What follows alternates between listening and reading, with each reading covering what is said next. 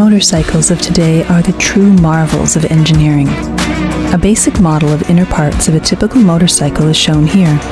In this video, we will explain the basic function of each of these parts in a motorcycle. Let's begin from how a motorcycle engine starts. All motorcycles have either a kickstarter or a self-starter or both. A kickstarter mechanism is simple yet interesting. As the kickstarter lever is descended, a helical spline forces the gear to slide and engage with a freewheeling gear on the main shaft. As the lever is descended further, the gear spins on its axis and transfers the power to the clutch hub.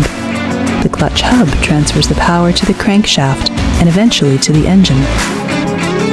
In a self-starter system, a battery-powered motor provides initial spin to the engine. Once the engine is started, the starter motor has to be disengaged from the crankshaft to prevent damage due to excessive speed. This is achieved by using a one-way clutch. The model shown here is of a roller-type one-way clutch. It has an outer race and an inner race with small rollers. As the starter motor spins the outer race in one direction, the rollers get trapped between the surfaces and the power is transferred to the inner race and thus to the crankshaft. Once the inner race starts spinning faster than the outer race, the rollers get released, causing the inner race to spin freely. Like every four-stroke gasoline engine, motorcycle engines require a source of ignition to ignite the air-fuel mixture for power strokes. A spark plug is used for this purpose. The spark plug requires voltage in excess of 20,000 volts to fire properly. In this particular model, the voltage is obtained from the stator of the motorcycle, although a 12-volt battery may be used for the same purpose. The stator is a stationary coil of wires. The flywheel of the motorcycle has a set of permanent magnets which revolves around the stator and produces alternating current in the coils.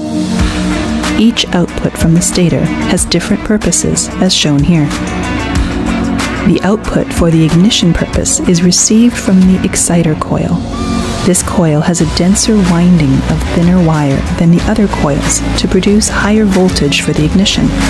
This voltage is supplied to an electrical component known as the capacitive discharge ignition, or CDI unit. The connection for an AC CDI is shown here.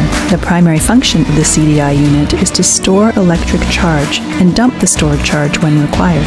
A capacitor inside the CDI unit stores the electric charge. Another component, known as a pickup coil, tells the CDI unit when to dump this charge. The pickup coil has a small magnet with a coil of wire around it. The flywheel has a small extrusion on its outer surface. As this extrusion approaches and passes the pickup coil, a small voltage is developed in the coil.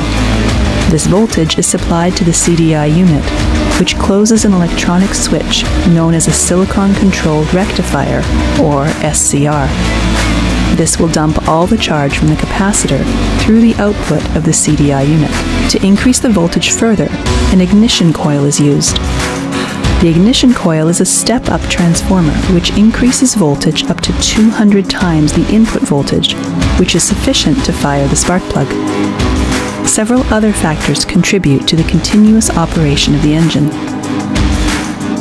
The intake and exhaust valves are controlled by using a timing chain, as shown here. As long as the engine is running, the crankshaft rotates and transfers power to the other components for proper operation. Single-cylinder engines generally use a counterbalance to reduce the vibration caused by unbalanced forces. The clutch helps in smooth transfer of power from the crankshaft to the transmission system. The transmission system helps in altering the speed and torque as per our requirement.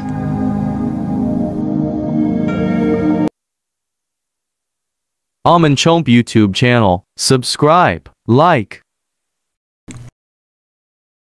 Thank you. Subscribe, like and comment below.